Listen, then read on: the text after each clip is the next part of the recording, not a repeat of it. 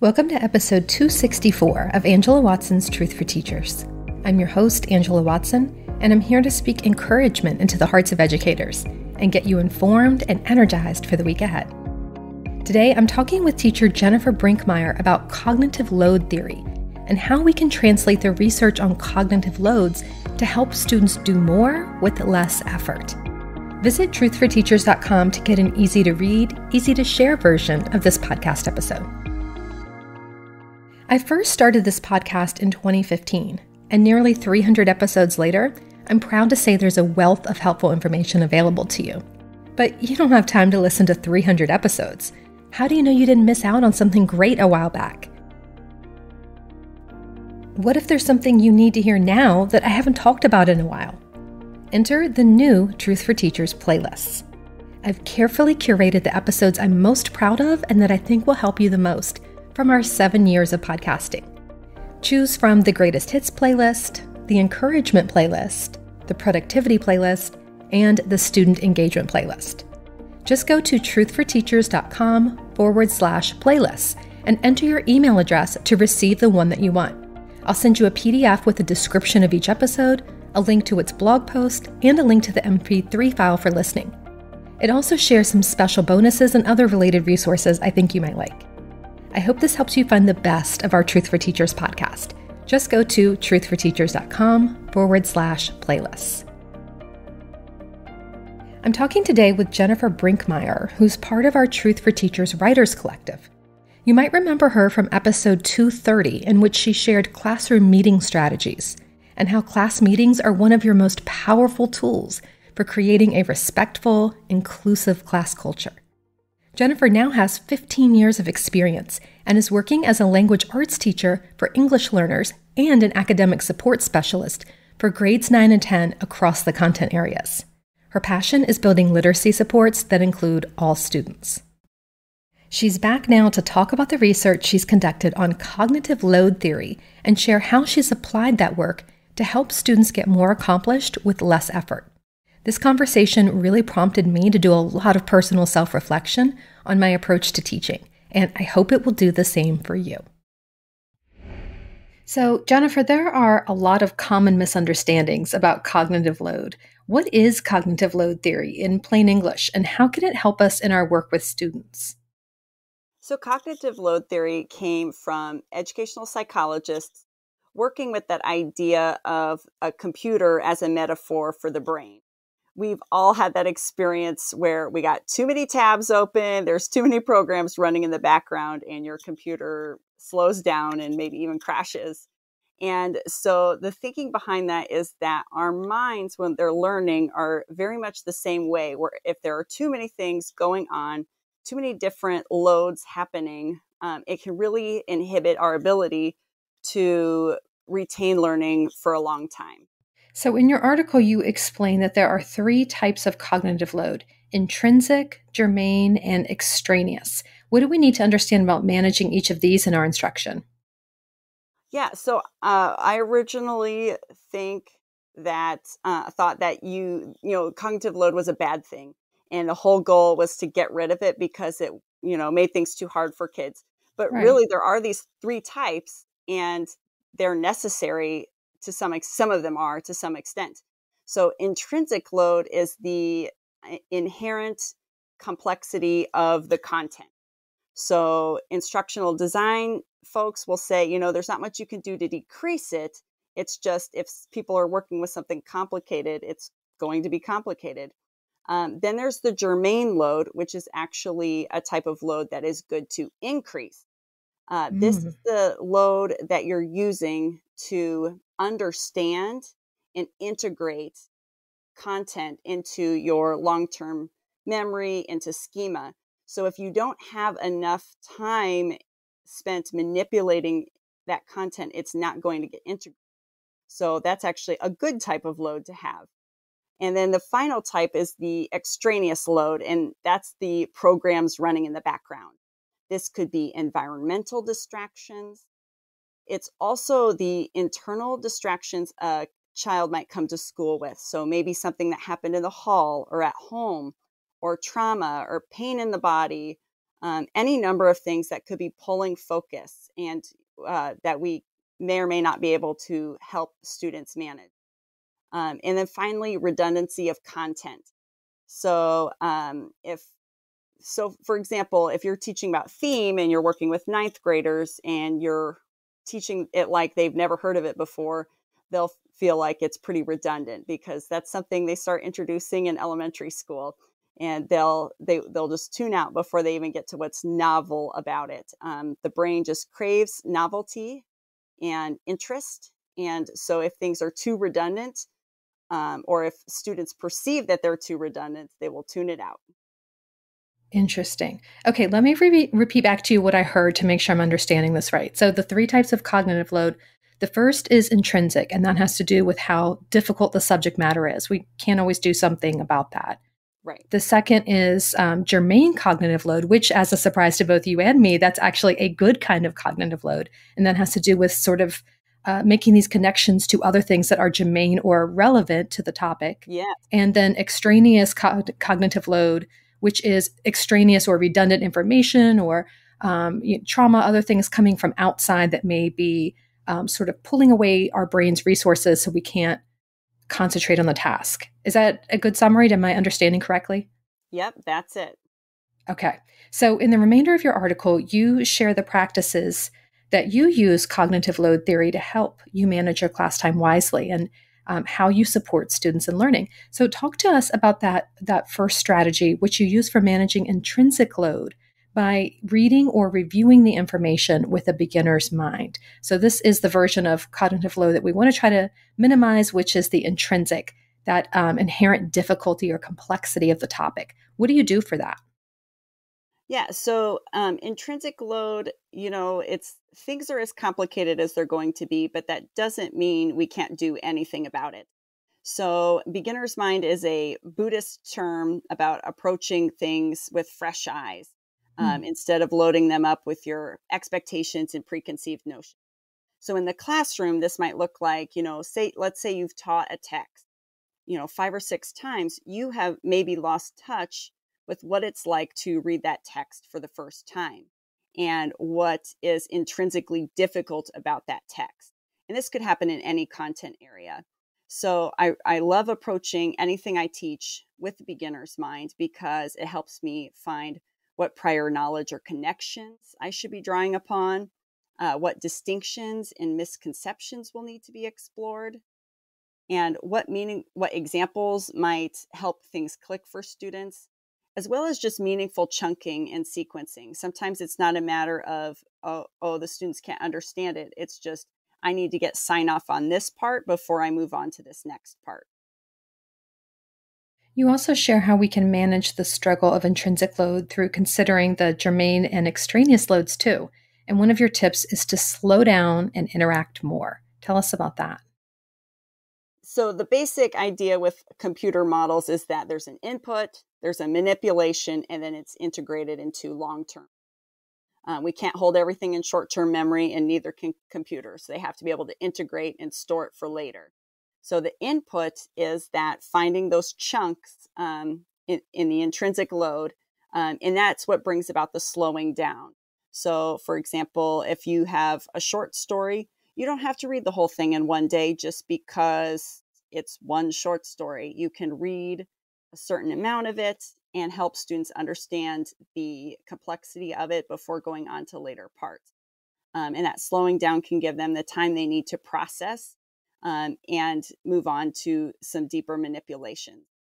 So the manipulations themselves, if you have considered the complexity of the text or the content, whatever it is you're working with, those manipulations should teach into those.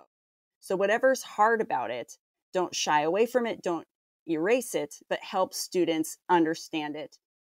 So for example, maybe they're going to reflect and make connections to that prior knowledge. Maybe they're going to spend time exploring similar but distinct topics or work with examples. In ELA, we do a lot of discussion and writing as our forms of manipulation of ideas from text. But it could be a variety of interactive activities. I know a lot of people do meaningful project-based learning or simulations, things of that nature. And then finally moving into integration. Your formative and summative assessment checks really are you checking to see, did integration happen? Did we get there? And I have an example. Can I share an example? Yeah, I'd love that. Okay, so in the spring, I did a practicum with a kindergarten English learner group to add an ELL endorsement to my license. So I've been a high school teacher my whole career. So I was in way new water. It was an opportunity to consider cognitive load. And I was working on this article at the time. And so my teacher that I was in her room, she gave me a book. And it's called Growing Vegetable Soup by Lois Ehlert. And I could have focused on vegetables, the plant cycle or gardening, which are all related, but they're not the same. And so I really had to decide where I was going to, plant my flag, so to say. And I chose the plant cycle because there's some nice sequencing you can get into. And I was also tasked with focusing on vocabulary. So again, in thinking about the load there, for our input, I wanted to choose words that would extend through the study and endure, but also maybe words that students had maybe only heard of in one way before. So for example, water and plant, I tend to first think of those as nouns, but the book uses them as verbs as well. And so talking through so we drink water, and then we water a plant. And so that was some of the input complexity I had to help students navigate. These are young learners and just beginning English. For manipulation, we played with the words in a variety of ways. We worked with pictures, we did movements while we said the words, we looked for the words in the book, and we read the book together. But I also chose to not include some forms of manipulation. I found a really cute song. I did. Elementary teachers know. I found a cute song, but it had tons of extra language in it. And it would have been added way more extraneous detail than we needed for our target lesson and our target words. So then with integration, we ended with a formative assessment. It was in a familiar form that the students had practiced before. And I could see if the target words had made it into schema, or if they would need more interaction and play before we could move on to maybe additional words within the plant cycle. I really like that example of slowing down and interacting more because, when you were talking about that resource that you decided not to include because it would have had too much extraneous information, it would have, been an additional cognitive load as students tried to sift through the information they actually needed and that information that they didn't need. I really related to that a lot because I think a lot of times as educators, we're like, well, let's just give them as much as possible. Let's just throw everything at the wall and see what sticks. And maybe this kid needs this and this kid needs this. And, sure, this is, not totally necessary information, but somebody might find it interesting or they might latch on to it. And I think especially when you're talking here about English language learners or young students, and in this case, both, really being intentional about what information we're giving them to focus on and zeroing in on the intrinsic cognitive load so that we're making sure that we're helping them make those connections, the germane cognitive load, and avoiding the extraneous cognitive load. You're sort of giving teachers permission to think about that a little bit more and be intentional with how much they share with students. So really great thinking there. Another one of your tips is to do the same thing every day. Now, as you know, I am a huge proponent of finding things that work well for students and then repeating them over and over with slight variations, because not only is this less prep work for the teacher, but you're likely to get better learning outcomes because you're using strategies that you've already seen are effective with your class. And to the point of our conversation here, you're decreasing that amount of mental bandwidth that students have to expend on understanding what to do. And that's especially important when students have multiple teachers throughout the day. They have to remember every teacher's routines, that teacher's preferences, their expectations. That is a lot of cognitive load. And so when we can keep our own class structure similar from day to day, it really helps students move into autopilot so they're focusing on content and skills rather than on figuring out what they're supposed to be doing and what's expected of them. So your tip about doing the same thing every day, love it, really resonate with that. How does that fit with what you've learned about extraneous load? Oh yeah, there is just no, just it's one of my least favorite feelings when I realize that I'm teaching an assignment or task and not the content.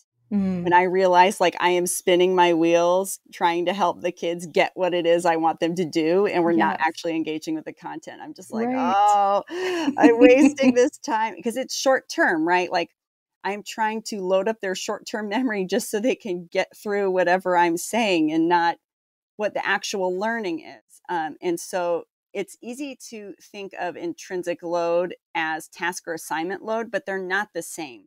So, like conducting research might be intrinsic load, it is an inherently difficult activity. However, how my class is doing research or the steps I'm requiring, that is not part of the intrinsic load. So I have to Mm, ask myself, what parts of this are the content and what parts did I design just to get us through the unit? Because I thought that's what I needed to manage the group. And so my gut check is always thinking through germane manipulations and integrations. They feel authentic and natural as much as possible. So I know our students aren't running around doing tons of scholarly research, but they do have some authentic and natural tendencies for research that can be leveraged then to help them approach how to conduct research without getting too far into the weeds with, well, you need to put your name up here and this thing goes over here and this should be color coded. No, nobody mm. necessarily has to do it that way. And the transfer is also not quite there. If they're so preoccupied with working on the assignment, they might miss the deep learning, which is the part you want them to be able to transfer, even if someone else wants them to research in a different format down the road. Yeah, that's such a great point because a lot of times we add those structures in, like highlight this, capitalize this, put this over here, in order to make things easier to grade for Mhm. us, in order to help keep students organized. Like there's lots of valid reasons, Yeah. I think, Oh, yeah.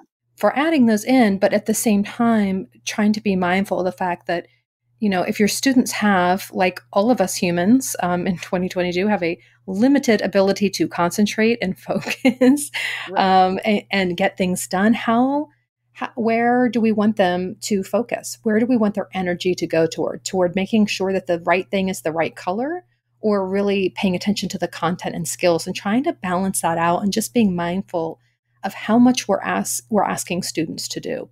And I always go back to thinking about like how incredibly difficult it is to be a student, to be on someone else's schedule for six Mhm. plus hours a day and told where to sit and when to stand and when to use the bathroom and when to work on this. And to have so very little autonomy was Mhm. extremely difficult for me as a student. I was not a good student for that reason until I got to college and I had the ability to make some of those choices. So I think about all that too when it comes down to the cognitive load and what we're asking of students to do. We can be easily frustrated by thinking, these kids they're not paying attention, but there's so much more that goes into it. And so much, I think, of what is demanding their attention and their focus is stuff that we aren't necessarily even aware of. It could be extraneous stuff, but it can also be things that are built right into the lesson that we don't realize are actually taxing our students mentally to such a degree. Yeah.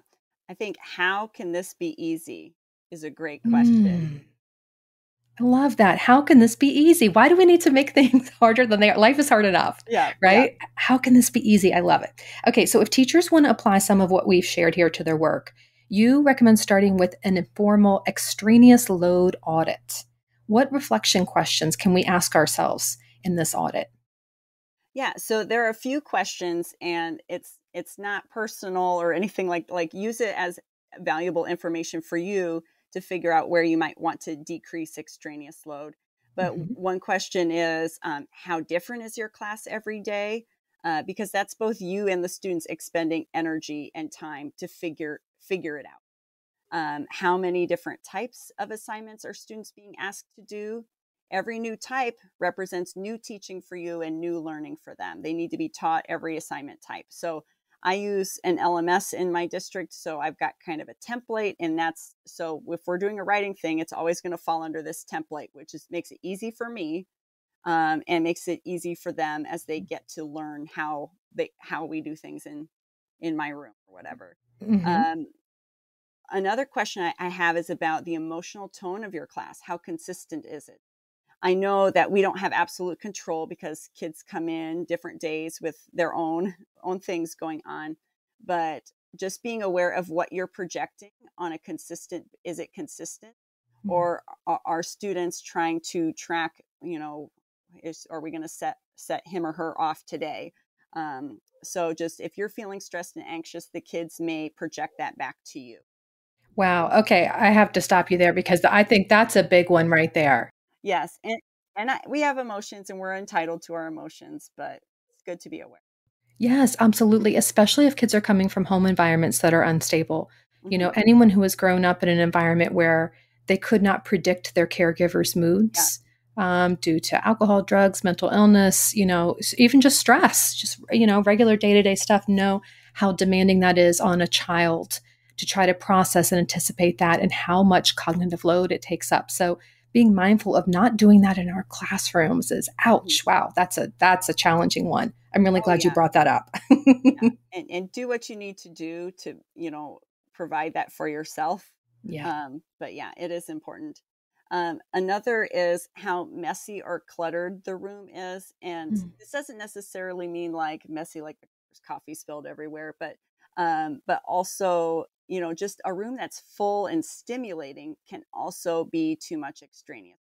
Mm-hmm. Different teachers manage this different ways, and I'm not trying to shame anyone for whatever their habits are. But it is maybe worth it to find out, to ask students, especially students with ADHD, Mm-hmm. anxiety, and I've seen an increase in students with with heightened sensitivity. Mm-hmm. I know that for me, a very full room almost feels noisy. Like Yes. it's the visual input reads as loud to me.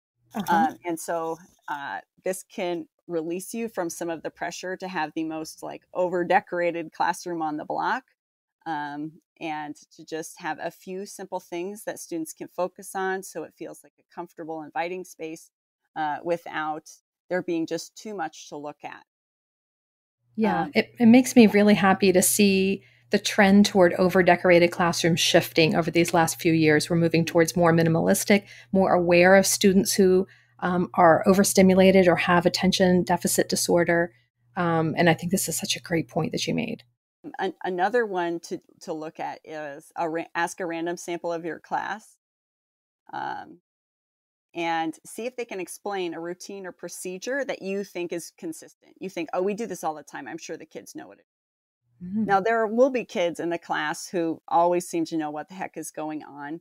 And I bet you those kiddos come in with a smaller extraneous load. They have fewer things Mm. to manage in the back of their mind, and that's why they know what's going on. But a random sample may actually reveal what needs to be retaught and reinforced a little bit better.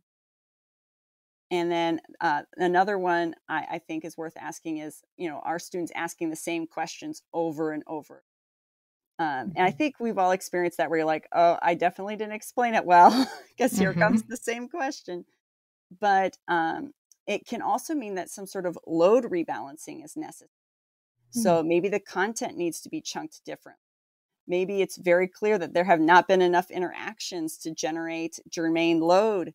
Or maybe there's some extraneous distraction that's totally, kind of getting in the way, or some redundancy. So consider that if kids are asking the same questions over and over or not doing what they're supposed to or following directions, it's possible that one of the reasons why is not that you didn't explain it well, that they weren't listening or they didn't care. One possibility, it could be that they had too many other things that they were trying to hold in their mind Mhm. simultaneously. Yeah. Yep. What's something that you wish every teacher listening to this understood about cognitive load theory and its application to their work? Well, I really appreciate this opportunity to talk about cognitive load with you. And for me, it has major implications for literacy and language. All teachers are language teachers, and language is where a lot of cognitive load comes from. Right? You've got your intrinsic load of your literacy standards and your English language proficiency standards that apply to all classes, and need to be addressed. Then you have your germane load, which is the academic language it takes to just manipulate and integrate content. And finally, you have that extraneous load, which is all the language that is either under-taught or the literacy needs that are under-supported in the classroom. So students, if teacher's saying something and they say a word you don't know, and maybe the word wasn't a big deal, but you didn't know it, and now you're too busy thinking about that word, and now you're missing the lesson. I think all of this is just laden with implications. And that's why I developed a literacy lesson plan that your listeners can get for free on my website. It's freedreading.com. When my entire school implemented this plan, we saw reading growth at double and triple the rates of our neighboring high schools. Wow. And it's really hard to get growth in high school. And this plan really does help with cognitive load significantly. I have some exciting things coming soon for teachers who are using the plan. So I would love to get connected with anyone who's interested. So that plan, it's 4 moves, literacy lesson plan, and it's on my homepage at www.freedreading.com.